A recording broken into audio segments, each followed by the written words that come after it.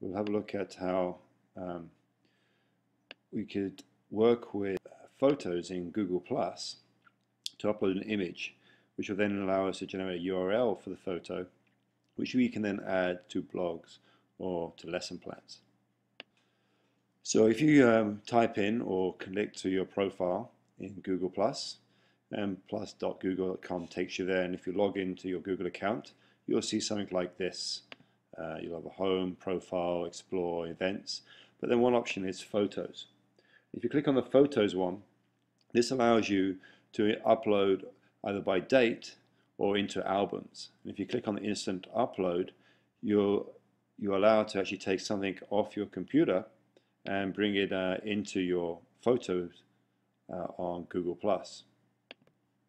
So if you click on upload new photos here, it gives you this screen. You can add by just dragging a photograph. So if I took out one I did earlier, so if we take for instance the movie, the image you made before, we can drag it in like this. It will upload that. We can either give it by a date or we can add to an existing album.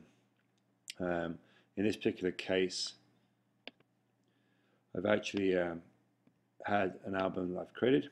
So you can create a new one. If I click down here, I've got game diagrams.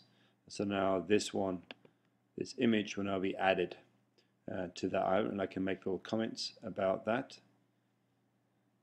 as needed. Underneath it, add a comment for Monarch.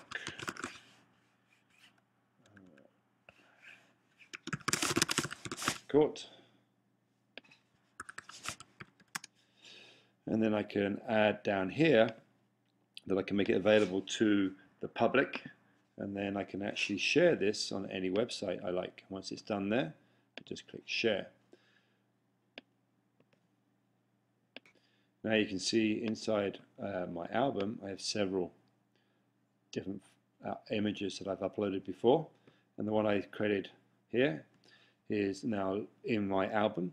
And if I right click on that as I did before, I can go copy image URL like that.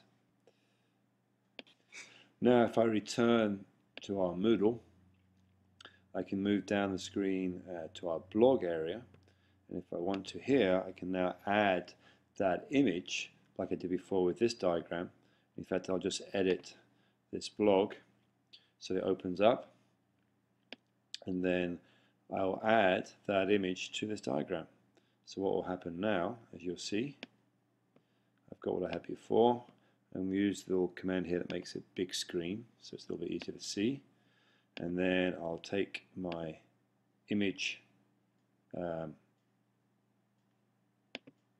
set up, and then inside the block here, so in here, I'll just paste that URL address, that ping, and here's my Monarch setup. As you can see, it labels it for me.